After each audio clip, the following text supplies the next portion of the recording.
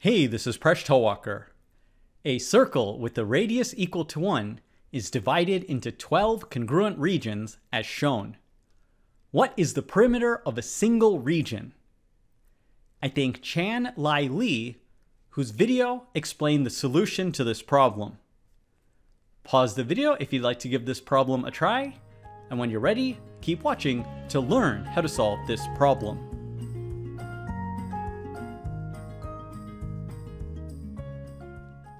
Let's label the three lengths of a single region. Label the long arc as having a length equal to A, the short arc as B, and the straight line segment as C. The circumference of a circle with a radius equal to 1 is equal to 2 pi. But we also know the circumference of the circle is equal to 6a. Therefore, 6a is equal to 2 pi, which means a is equal to 2 pi over 6. Now focus on the following arc. Its length is equal to a, but it's also equal to b plus b. Therefore, b is equal to a over 2, which is equal to pi over 6. A plus b is then equal to 3 pi over 6, which equals pi over 2. The perimeter of a single region is therefore equal to pi over 2 plus c. It remains to calculate the length c.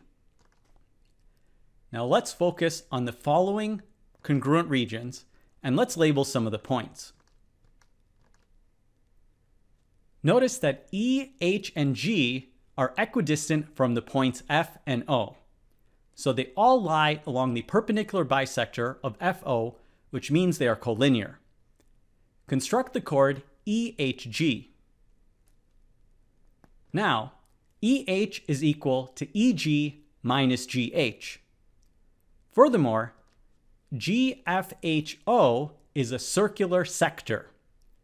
So GF equals GH equals GO, and all of these are equal to 1. Therefore, GH is equal to 1.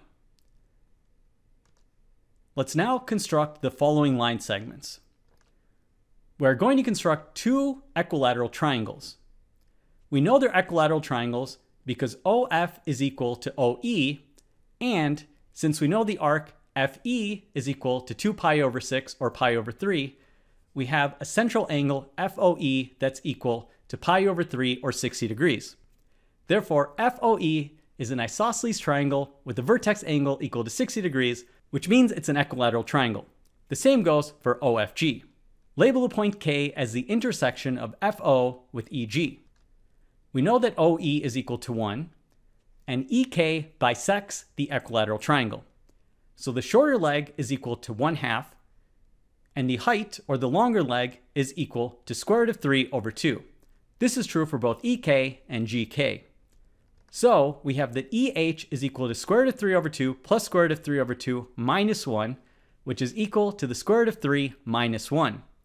Therefore, C is equal to the square root of 3 minus 1.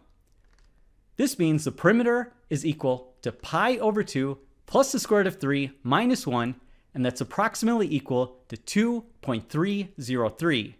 And that's the answer. Thanks for making us one of the best communities on YouTube. See you next episode of Mind Your Decisions, where we solve the world's problems one video at a time.